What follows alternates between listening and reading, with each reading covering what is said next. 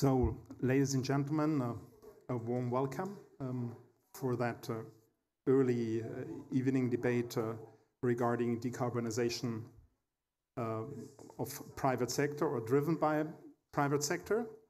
Thanks a lot in the name of UNFCCC and Roland Berger hosting that meeting. And it sounds like a pretty basic thing to say contribution of private sector for decarbonization.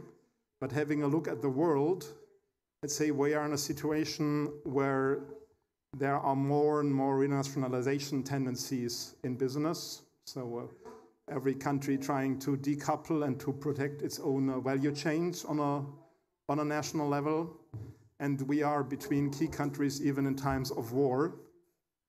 What is also not making life easier in the private sector, because if the tremendous challenge we have ahead of us, let's say, being successful in decarbonizing industry production, in decarbonizing energy production, scale effects would help a lot. We've seen with the cost decrease of renewables how much is possible by those things. And I think what's for sure not the right let's say, attitude from a private sector is to look at the politicians and to say then they have to decide and then we can wait. So what we did as Roland Berger is to do a study looking at the 1,000 assets that produce the most carbon dioxide on a global scale and having a look what it would mean to, let's say, decarbonize those assets and then to turn around the overall direction. They stand for 22% of global carbon emission. And to start that debate and that panel, we will have a short glimpse on that study we call a Global Carbon Restructuring Plan. And after that, and a warm welcome to our guests on the podium that will be moderated from our side. So it's first Dame Susan Rice, who is the chair of the Global Ethical Finance Initiative. Warm welcome to have you here.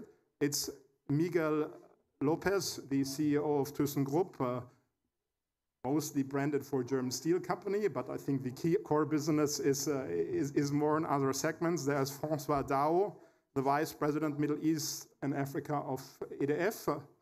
And there is Driss Berraho, Vice President and Business Development responsible of green hydrogen at ACWA Power. So that is the podium we have. And now, as a short input, the study regarding global carbon restructuring from my colleague Martin.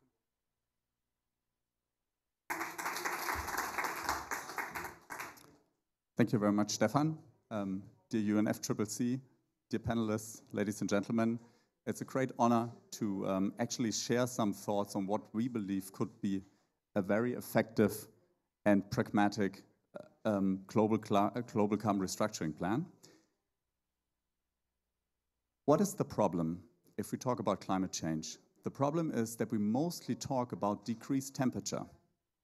Instead, we should probably talk much more about tons of CO2 to be avoided to get on a reasonable pathway.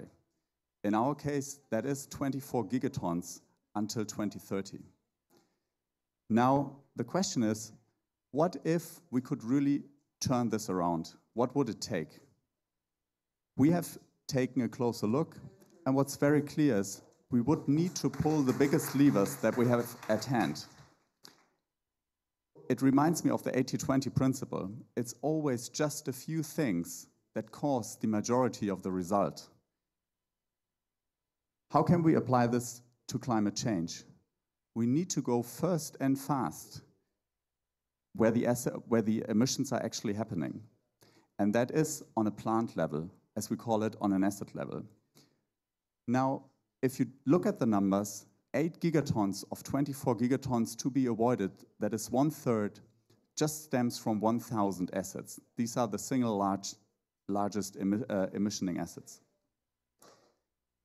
What's behind it? We have taken a closer look at each and every one of it, and what you find is about 80% of them are power producing assets. about 20% of them are in the iron and steel business. If you look at it from a regional perspective, you find the majority of the single largest assets in China, in India, US, and Europe. Now, what are the solutions that we have at hand? It's very clear. We can swap the energy supply into renewables, into nuclear, that leaves us with 100% decarbonization, or we go into gas, leaves us with a 50% carbon footprint compared to coal-fired power plants.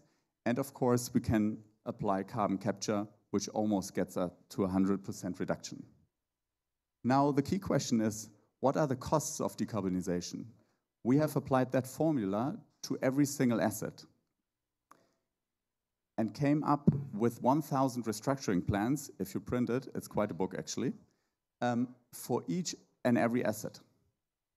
So we know exactly what to do and where to go. If you look at it from a portfolio perspective, the question is, what would it cost? That is a large number, 7.5 to 10.5 trillion US dollars. That is a number with 12 zeros. I think it's useful to have this in mind because it puts into perspective all the pledges that we are hearing around COP. What we need is 10 by the power of 12 just to decarbonize the single largest emitters. Now the question is, which pathways are most cost effective? We have taken a closer look into the lifetime costs of these assets, that is CAPEX and the OPEX costs over the runtime of these assets. And what you see is that we need between 5 and 8.2 trillion US dollars to decarbonize on the left-hand side the power assets, and on the right-hand side the non-power assets. We would need to put about 2.2 million in carbon capture and storage to decarbonize the industrial plants. Now, is that a large number or a small number? We need perspective on it. If we take this amount of money and put it on an annual perspective, we see it's about 1/6 of what we spend compared to R&D, COVID relief, and military spend. So is it doable? Yes, it certainly is doable. The question is, who can do it? Here, if we look at the regional challenge, and just again to put things into perspective, we have taken the total lifetime costs of this asset swap into perspective with the GDP of the regions. And what you can see already as a first glance is that China and India face quite a burden in terms of swapping their assets, whereas in Europe and in the US, it's quite doable if you look at the strength of the economy compared to the challenge that we have decarbonizing the single largest emitters. Now, if we want the asset owners of today's assets to play a role in that, the question is, what do they need? They need profitability of their solutions, they need financeability of these solutions, and these solutions sort of have to match with the requirements of their communities, predominantly security of energy supply. First, let's talk about profitability. We have taken all the costs and looked at the megawatt hours produced, and what you find is it's quite reasonable. It should be profitable in most markets. It is very clear that the global East faces a challenge in competitiveness compared to the power prices today, but it should be quite doable. The real challenge is on the right-hand side. We need a CO2 pricing scheme in place in order to make carbon capture a business. That is not in place. Next question, financeability. Can asset owners of today play an active role here? We have taken the balance sheets of all asset owners that are behind these 1,000 assets and looked at the financial headroom from a classical perspective, putting their net debt capacity in comparison to their profitability or to their profit levels. What we see is we do have about 2.2 trillion financial headroom from the current asset owners in place. So there is some headroom. Now the question is this enough to finance the CAPEX that is necessary for these solutions? Here you see renewables, gas, nuclear, and CCS, and on the left-hand side, colorful, you see the CAPEX proportion of the total lifetime costs. And what you can easily see is, having the 2.2 trillion in mind, well, we need about 4 trillion in capex for renewable assets. That is about 50%. That is tough for the current asset owners. We need about 4 trillion as well for nuclear solutions. That's also only about half. What they could finance are gas-fired solutions and CCS. This is as it stands. How is that financeability headroom of the asset owners spread across regions? Here again, you see China and India, from an asset owner perspective, are facing a financeability challenge, and that holds true for each asset class. In Europe and in the US, only if we would go 100% nuclear would be a challenge from an asset owner balance sheet perspective. Now, summing this all up, what does it all mean? If you reconcile the analysis, we had 5 regions along with 4 pathways on how to decarbonize. We have looked in 3 dimensions, that is profitability, financeability, and effectiveness of CO2 reduction. What you see from the picture is China and India, from top to bottom, they face a challenge in financeability. Gas on the horizontal line is in itself not as effective from a CO2 reduction perspective. On top, gas is quite expensive right now in Europe, making it a profitability challenge. Nuclear is also quite expensive in the US and in Europe. And CCS altogether faces a profitability issue that needs to be resolved with regard to regulation and CO2 pricing schemes. What does it mean for us, how to navigate from a decision maker perspective through this? From our perspective, we need a new form of collaboration between regions on a governmental level in coordination of pricing schemes and also rethinking asset allocations between regions. We need a new form of collaboration on company level, best practice transfer, technology transfer, and so forth, because after all the asset owners of today's assets face the same technological challenge. And we need new concepts on the financing side of things, because headroom of balance sheets is not equally distributed, but the solution needs heavy financing. So this in a nutshell, as an opening for the discussion. Very much looking forward to our esteemed panelists. And yeah, handing back to you, Stefan.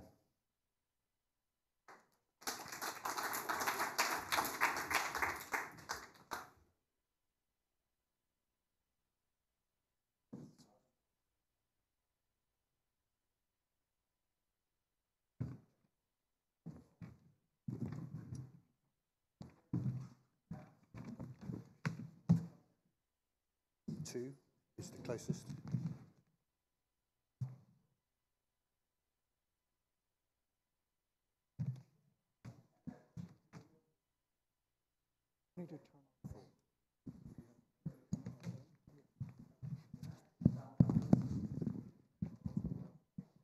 Okay, so having a look at that restructuring thoughts, we start with the podium. So again, a warm welcome and thanks for participating at our debate. And first part we are having in mind is really, let's say, what can and should be the contribution of the private sector. And let me start with you, Driss. You, for ACWA Power, you have originated the green hydrogen business with ACWA. You are driving large-scale projects, let's say, from feasibility to really getting things done. In your direction, the first question, according to the latest World Energy Outlook, we need to triple renewable energy generation by 2030 to 11 gigawatt to achieve net zero at 2050. So what do you see the role of the private sector? Thank you, and good afternoon, everyone. So I think maybe just a little bit of history. So I think in terms of contribution from the private sector, I think I'm quite glad that today we're talking about such a huge ramp-up of renewables. And I think that the private sector did contribute to building up to that vision for the simple reason that over the last 10 years, the drastic reduction in cost from renewables. I mean, yes, policy did contribute a lot, but as well, at the end, it's really the private sector that contributed in delivering lower and lower costs, either through the scale-up on the manufacturing side, again, with the equipment suppliers, but as well with the contribution of the developers and really optimizing the projects to make them more and more competitive, to the point where today we are talking about renewable power below $2 per kilowatt hour in this region. And I think on itself that is quite transformational to support the vision of decarbonizing in such a short time frame. Now, moving forward, I think that the key challenge that we have is no longer on price. I think it's an issue of speed. How fast can we deploy in order to decarbonize? Price is no longer an issue. I think with the level of prices we have on renewable power, it is competitive with pretty much anything. And actually even what we call conventional solutions are actually only going the other direction. And I think that what needs to be done is really allow the private sector actually to implement at the speed it could do. And I think I'm quite glad that with the example of Saudi Arabia, I mean, while the government has set a target of 59 gigawatt by 2030 when it comes to renewables only, I think that they have seen that trying to regulate the ramp up through conventional, I would say, government-driven kind of tenders was not the solution. And that's why the program has been split in two components. One component that will follow that type of program for around 30% of the capacity. But then for other 70%, that is done on the basis of a partnership with the private sector, where there is a dedicated program, direct engagement with the private sectors in figuring out what the private sector needs in order to deliver on that capacity and the right speed, and to effectively get on those next 42 gigawatt of renewables in a very short time frame in the example of Saudi Arabia. So. Okay, Driss, thanks a lot. So also having a link to the Middle East, we shift to Berraho. If we calculate it right, you're responsible in the Middle East and Africa region for a portfolio of over 4,000 megawatt of wind and solar energies. And let's say we had that in the pre-debate, the geopolitical game will shift a little between regions and countries. So also from an EDF perspective, will be Middle East, Africa, the center, not only in the fossil fuels, but also for the next generation of energy production of the world? How do you see the perspective, and what will be the contribution of the private sector? Sure.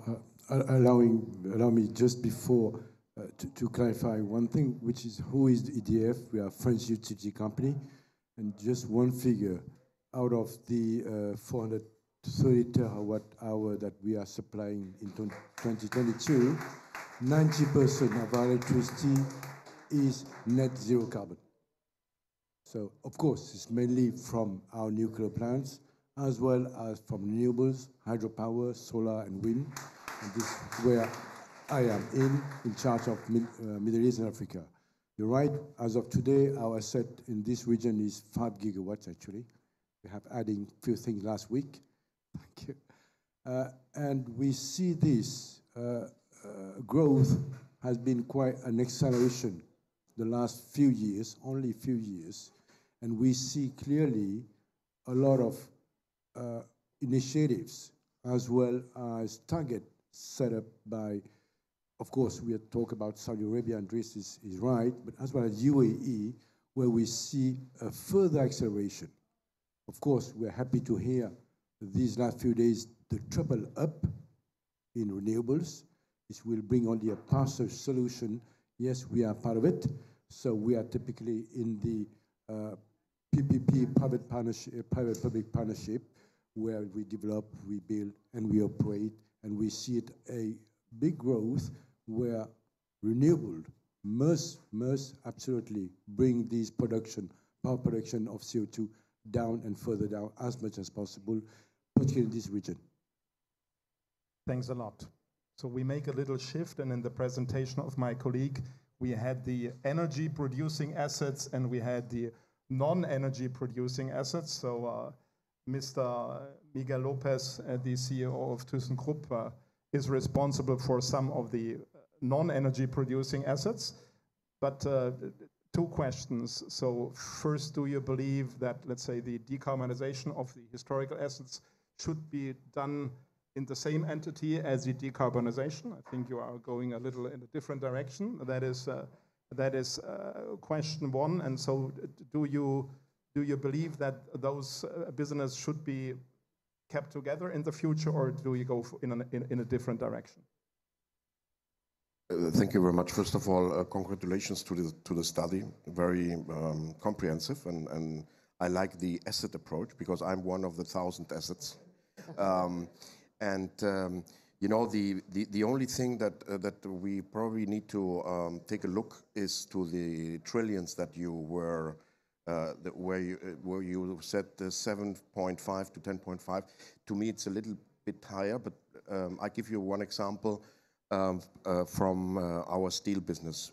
We are in the steel business in Germany, and we are responsible for 2.5% of the complete CO2 emissions in Germany. So we are one of the biggest assets to get decarbonized. We started the program, and we will install, we started already this year, we will install the first DRI, this is a direct reduction plant, replacing one blast furnace, 2.5 million tons of steel. And this investment for this DRI plant is gross 3 billion. Fortunately, we are in very good cooperation with the German government and got 2 billion support. The 2 billion support, I don't call it subsidy because it's a price risk mitigation mechanism, and it's to clearly put 1/3 of blue hydrogen and 2/3 of green hydrogen for the first 10 years, 2028 to 2038. So it is a big program that we are running there, big investment, and this is one of the obviously of the challenges, but I also call us the most active climate activists because of this large project to be done. On the other hand, there are more blast furnaces, and there we will be sure taking also decisions, but it might not be financeable to replace all of them by DRIs. So that's a big challenge. Only to close, it is very important to get the infrastructure. I think this is clear for everyone. We need to sort the infrastructure out now, to organize the infrastructure, which is, of course, grid, but also hydrogen. And this is what we are in the phase of doing it in the next couple of months to organize how to get the 140,000 tons of hydrogen a year with a competitive price from places where we have cheap energy, renewable energy, to Germany. Okay, now having had the industry examples, we have, let's say, the wise Dame Susan Rice, let's say, heading or chairing the Global Ethical Finance Initiative. Let's say that is trying to curate independent conversations among financial services, and financing will be a topic. Get all those things done. So if we take some figures, if we take the emerging countries, they needed per year 1.7 trillion. Actually, the yearly investments are in the dimension of 600. So do you see ways of getting that triggered better? Question one. Question two, do you believe or do you prefer to finance, let's say, new companies that build up the new business, or do you prefer to, let's say, give the money to the old companies to organize their turnaround? So what's your perspective on those two questions? So the reason we're smiling is that there was an iPad at the back saying, hold the mic closer to your mouth. Yeah, I ignored it permanently, but I hope in that room you can hear me nevertheless. It's a small room, and normally my voice should fit, but I'll try to improve, yeah? Okay. So let me answer your question in a way that you didn't quite ask it, if that's okay. It's fine. Two things about finance. One of them is, I don't think it's an either or, new companies, old companies, established companies or not. I think different companies adapt and change over time in different ways. It depends where they start and what the where they're intending to go. An important thing about finance is finance alone from a financial investor isn't enough. It needs to be sort of dealt with in an environment. So if the company is in a country, or Germany or France or many countries, you need a legislative, a regulatory environment that actually allows the company, new or established, to use the finance in a way that will be really effective. It's an interesting thing when you think about climate finance in the private sector. So my background is private sector, and I've worked in all three sectors, but I'm a big believer in the innovation and the strength and the power, if you will, in a good sense, of private sector companies. But we compete. So actually, if we get some finance in my company, then we want to do things that others aren't. We want to get there faster. So that's one part of the answer. Is this is an issue sometimes in life where you have to go beyond competition in the private sector sense, and you actually have to see what are the solutions and what can we learn from each other and share from each other. So that's part of it. Now the other part of it is if you're a financial investor, that's fine. You'll be talking to companies that are doing some new things, some innovative technologies. I chair a water company, an infrastructure water company in Scotland, and we're experimenting with green cement, green steel, with lots of things. Water sector is one of the biggest emitters, not a plant, but the sector around the world, because we have so many treatment plants, and so we can sort of operate on the what I like to call the frontier. We can operate and try and experiment and change while we're doing today's job. We still need to think about tomorrow. Financial investors may well say that's fine, and we'll go with that. But financial regulators, so the financial investors are also themselves private sector entities, and they're regulated. And the regulation, I keep saying this because I've worked on that side as well, the regulation looks at yesterday and today, and it doesn't operate very much on that frontier, and you need an alignment there. So there are a lot of things that need to happen. You need, I think in particular, hybrid approaches to finance. You need some public sector finance that gets in at the start, sometimes to make the rest of the private sector finance work. There's recently some sovereign sustainable bonds which don't restrict where the money is used within a given place. There are lots of ways to be creative about finance, and it's not as simple as either or. So forgive me. Okay, so you in a very charming way redefined my question. So to come back to Francois Dao. So having a look, you were historically more in the electron business, and if I look at Mr. López, the molecule business will be a more and more elementary part of where they say the future goes to. So how would you describe the transformation from classically coming from the electrons going now in direction of hydrogen and ammonia and all those things? Sure. Our word was quite simple not long ago.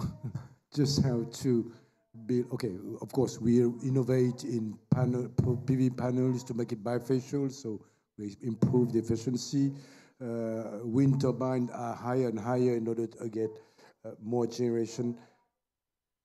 2 years ago, actually, the EDF group has fixed the purpose of the company, being to build the net zero future energy. Of course, by decarbonization. I will definitely talk about this later on, about the industries. But the other thing is the future energy, we have no doubt about it, and particularly when we are in this region, of Middle East and to some extent North Africa, green hydrogen or green ammonia are part of the future energy, no doubt about it. We have exceptional natural resources. Solar, you have been facing all day long. Wind as well in some places, north of Saudi Arabia, Oman. We have no issue about land. We have access to sea. So that means that we are here in this region an exceptional place to produce large quantity of green, this for us, green hydrogen or ammonia for export to countries, and we can name them, they are clearly known. Europe, you mentioned earlier, 10 million tons of hydrogen needed by 2030, which is 50 to 60 million tons per year of ammonia. Right now, we need to ship it in ammonia form rather than hydrogen.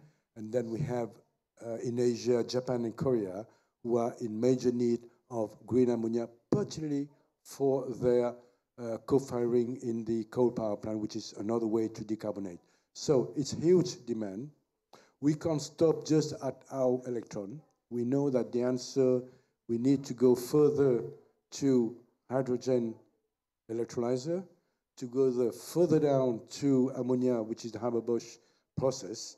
These are next great step for us. But right now, and I believe personally, in the next 5 to 10 years, it's a must for us, energy company, to go to the whole supply chain in order to make this project happen.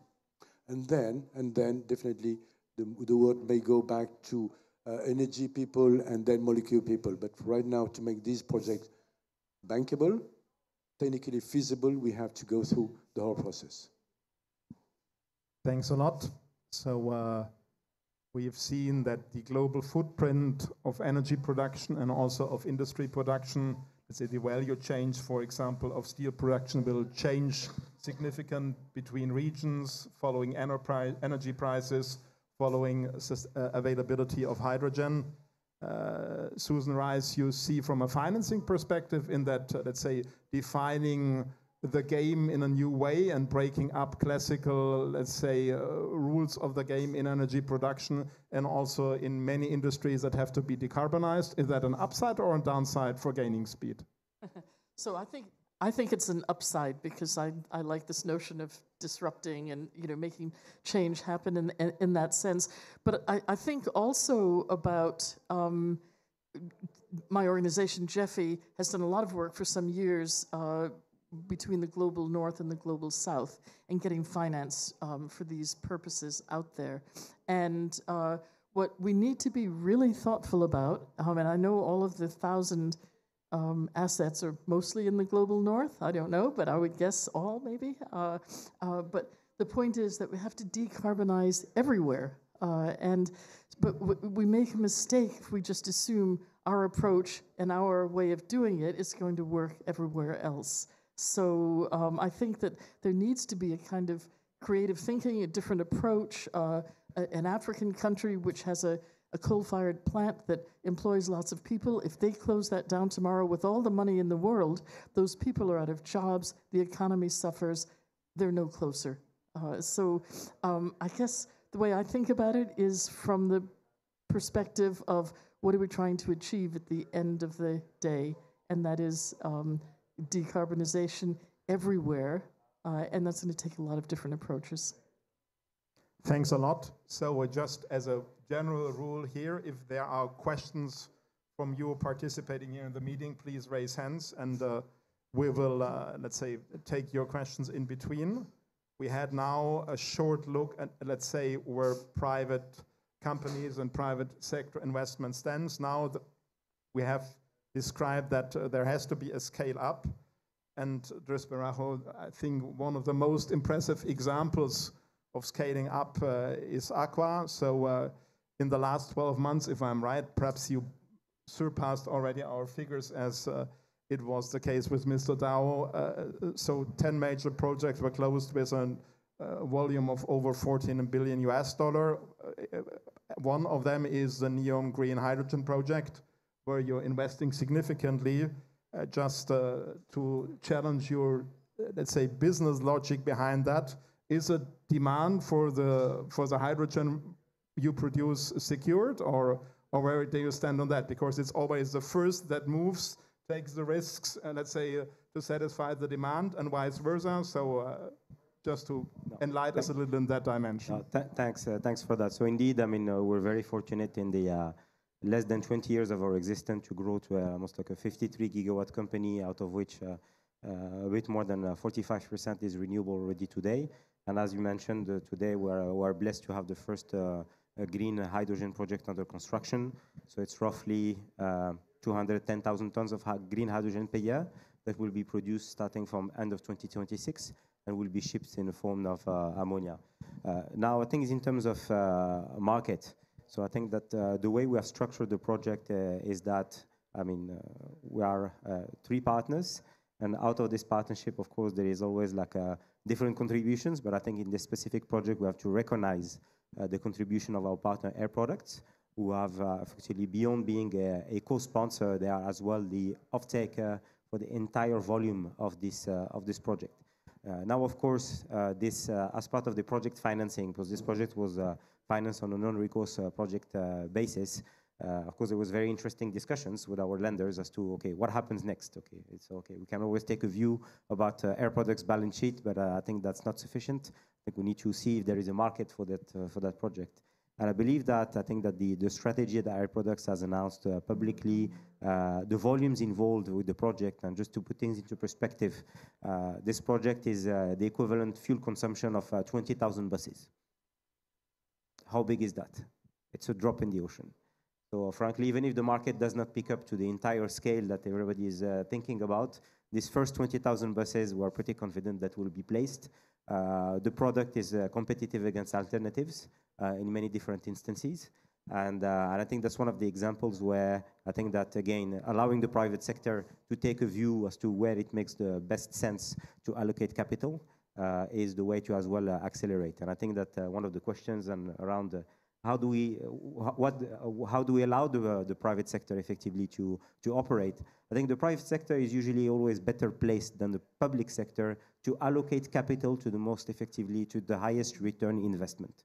And based on that effectively value proposition, I think it should not be the governments dictating where decarbonization should be effectively driven.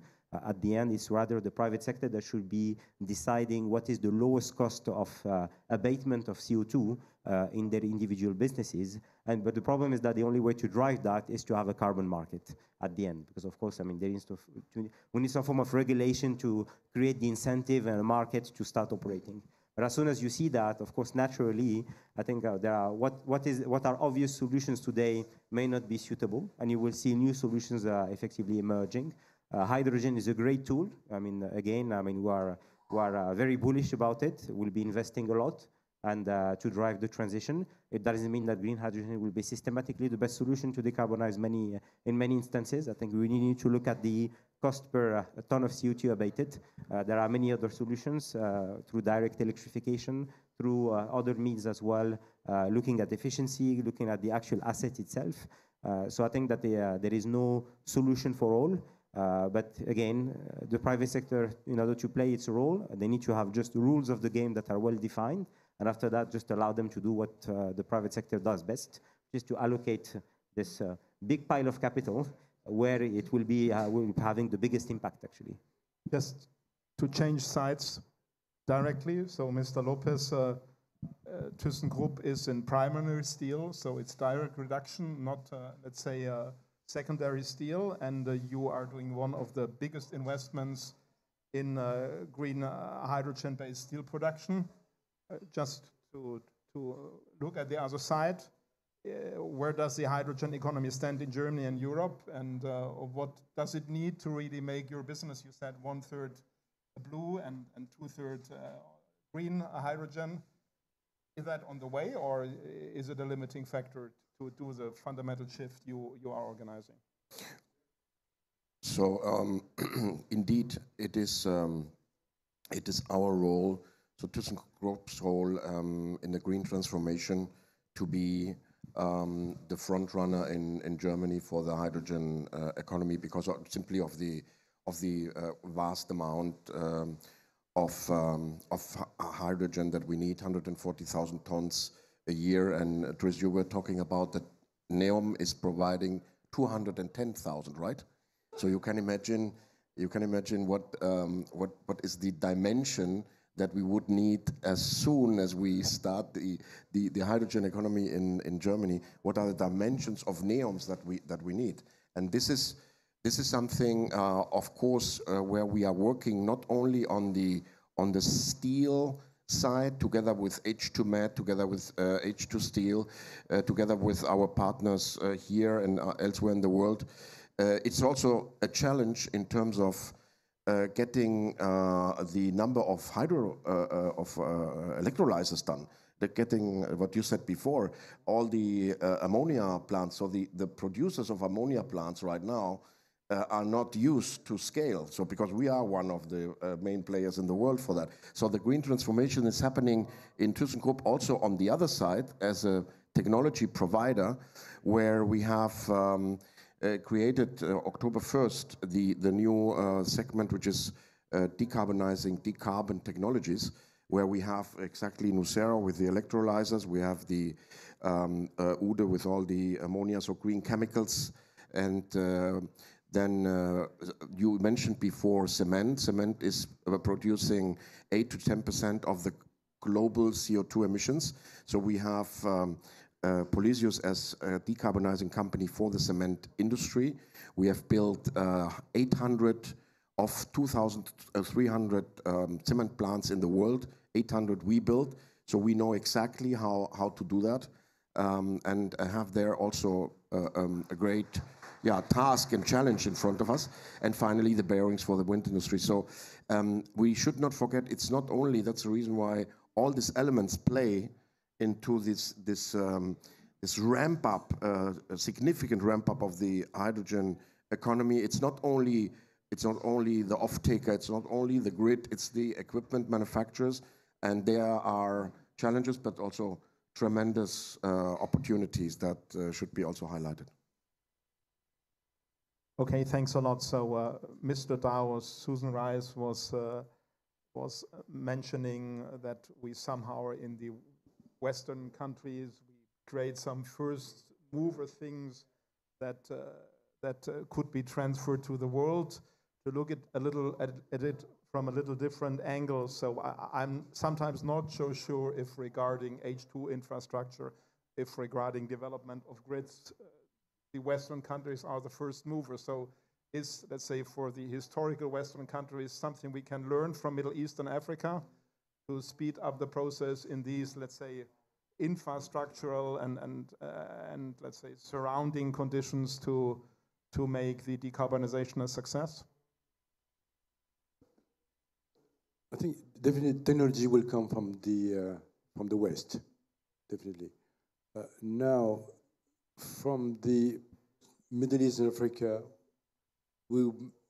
it's not true everywhere. There are major countries which are setting up regulations, policy, long-term view, and to me that's the most important, in order to get investors or developers like us to be able to have a long-term view and therefore to facilitate our investment. And we always go back to technology. We are a lot of engineers, and most of us, I'm sure in this room are engineers, who are designed to fix solutions and to find solutions. I'm not worried about this. The problem we are facing most of the time is the long-term view. And allow me to give an example of what we have are being developed in terms of partnership. In South Africa, we are not in molecule, so again, we love challenge.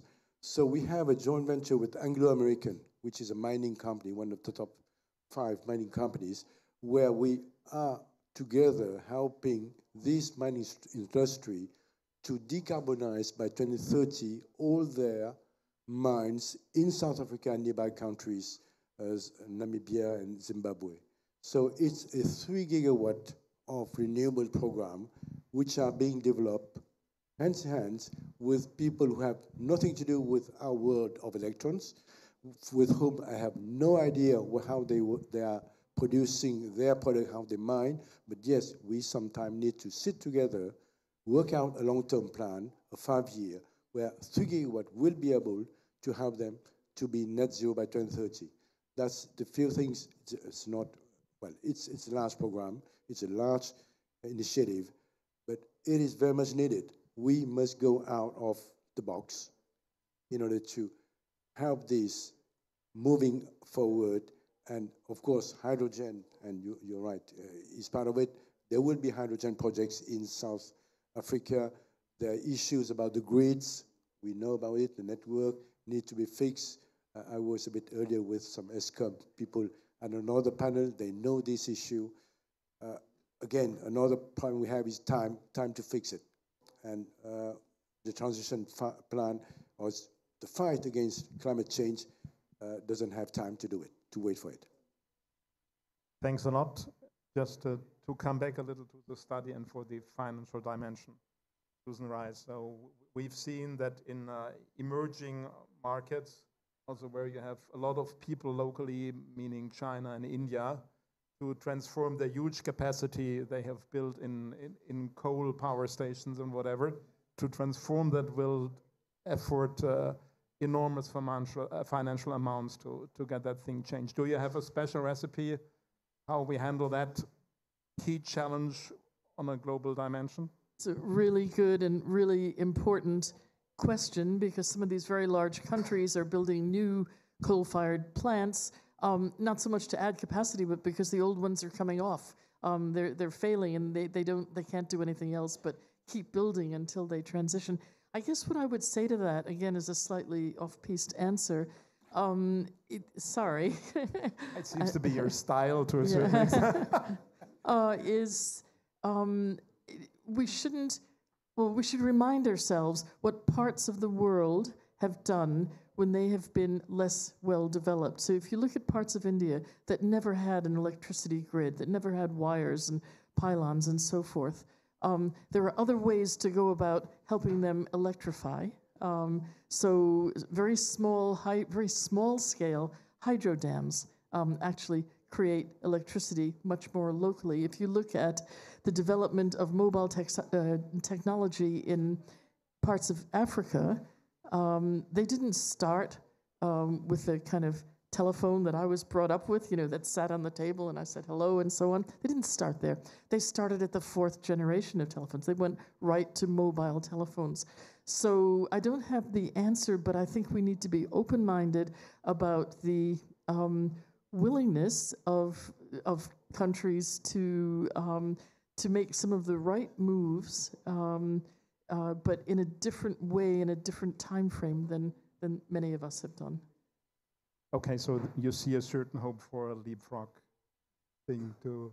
Yeah. Okay, yeah. Good. Well, I see hope in almost everything. Sorry, that's just my infirmity. Perhaps in these times, that's a basic attitude that it can be helpful. So let's see.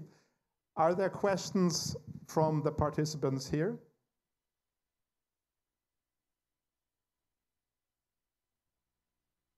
I would have a question. We're lucky to have the 4 of you representing different aspects of the private sector, while somewhere else in the blue zone there are governments discussing their national objectives and financing and so forth.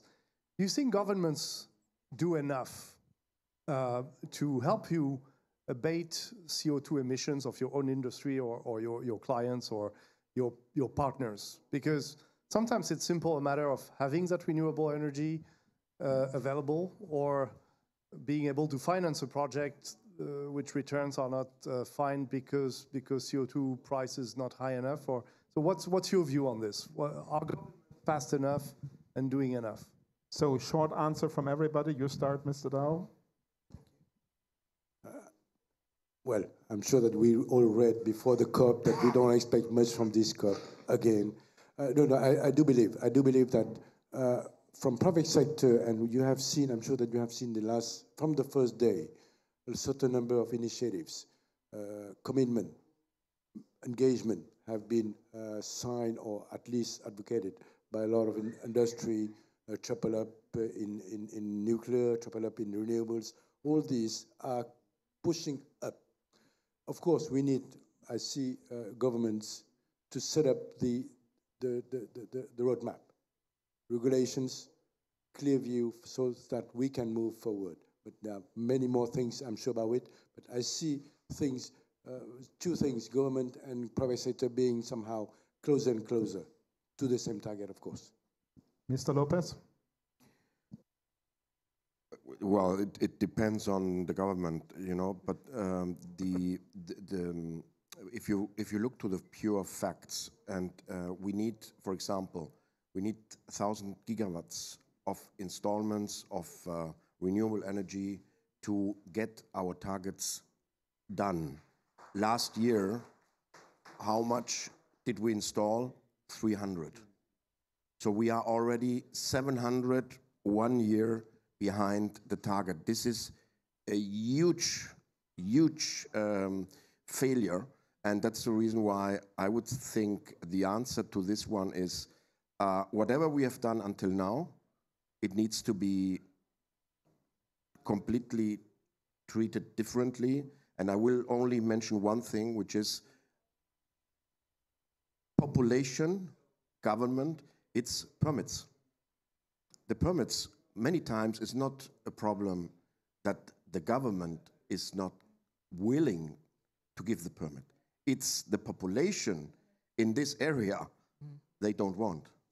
So we cannot somehow make governments responsible for everything. In terms of installment of renewable energy, it's the major factor is population first. Second, regulation, and third, the investment and financeability. That would be my, this is only a thing for a complete panel, this question only. But thank you for the question. Susan? Yeah, so I think governments can do two things. One of them is actually to set aggressive ambitions. Not so much the absolute target, but ambitions, because for the private sector anyway, I think that a lot of companies subscribe to these when they come, and then others do over time because their pals are all subscribing to it. So I think that's one thing. The other thing is that governments have certain financial levers that they control, sort of taxes and customs and excise and those kinds of matters. So I very recently became chair of an organization that's not yet formed in Scotland called the Fourth Green Freeport. So this is a free port. Lots of countries have them. In Scotland, this will be green focused. And you know, the financial contribution from government isn't just a grant. It's relaxation of customs and excise. It's keeping taxes that businesses in a certain prescribed area pay, keeping them locally so that they will be reinvested in that area. There's just a lot of creative work that governments can do. And I guess I would close with something that I always say, because I'm so interested in it.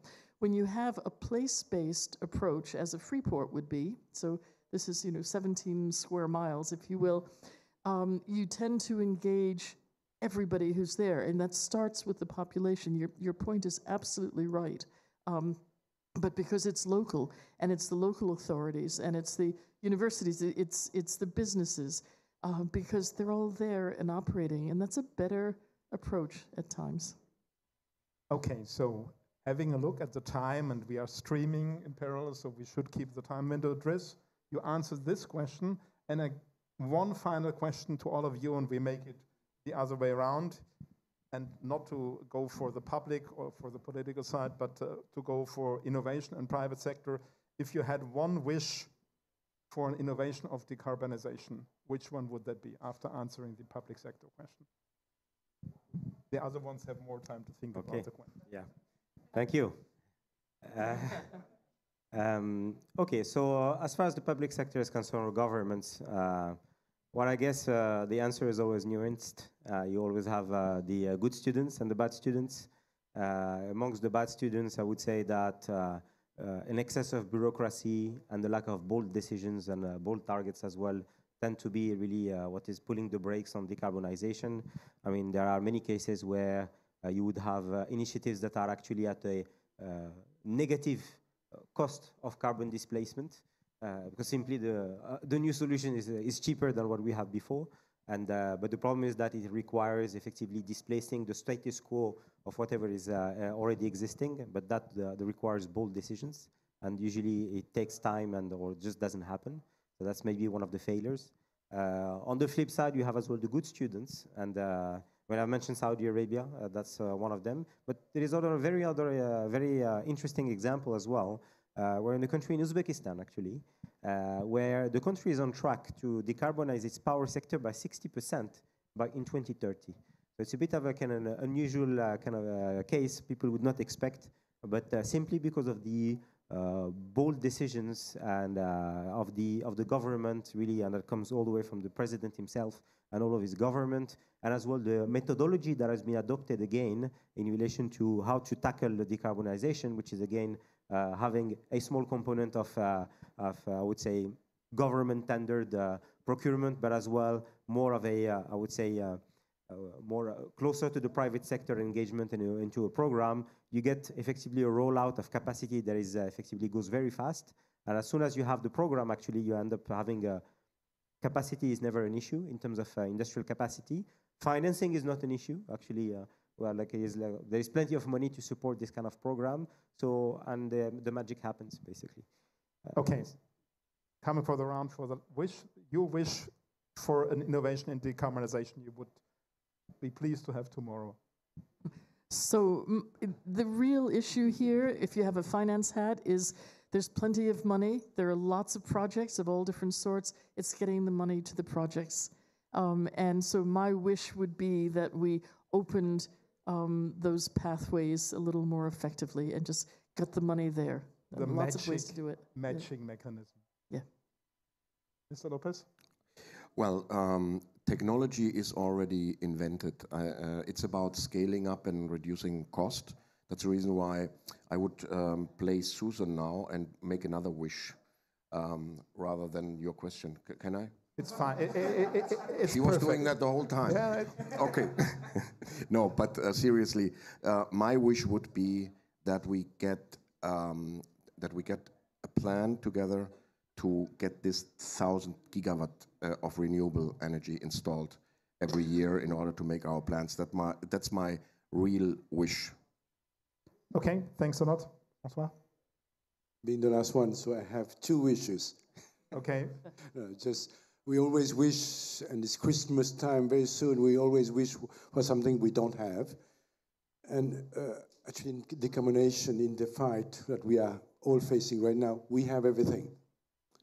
Human resources, technology, financing, despite what I heard, but I'm sure, believe me, there are plenty of monies when your project is solid or robust enough in order to deploy all these projects. But one thing we do not have, and that I don't have, and you won't have, and that we can wish anything that we will never get it, is time. And that's my other wish.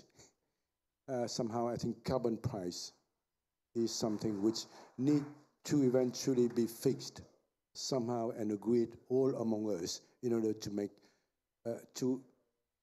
something really working in terms of investment, in terms of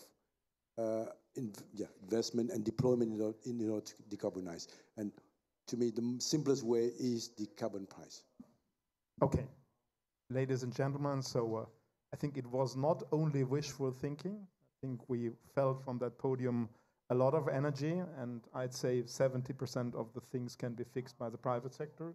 There is needed ambition and some stable regulation to get things done from the. You just need the down payment. Yeah, the down payment. Okay, so that's the classical solution. We are not so sure if that is the best, but let's see. Thanks a lot to the panelists for participating. Thanks a lot to all of you for joining that meeting, and hopefully, let's say in the upcoming hours, there will be some interesting debates with some of the members of the podium and between you, let's say, regarding private sector contribution to decarbonize, and thanks a lot for being here.